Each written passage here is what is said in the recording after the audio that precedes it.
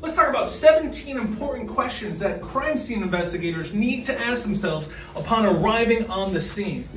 Is it indoors or is it outdoors? Does the location have an address or just GPS coordinates? What's the location's weather, climate, and temperature like?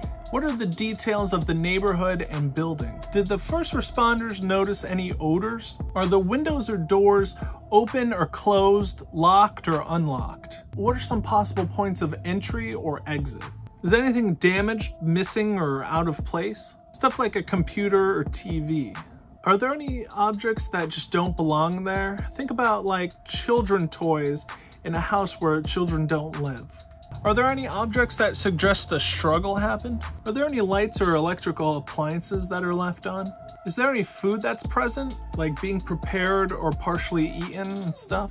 Is there anything that insinuates violence?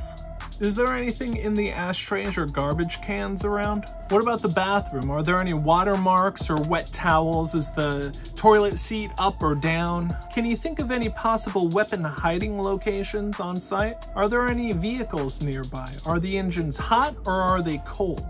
Let me know in the comments any other important questions that you would want to ask on a crime scene. If you want to see more videos like this, subscribe to my YouTube at www.DeathScience.tv. I'll see you there.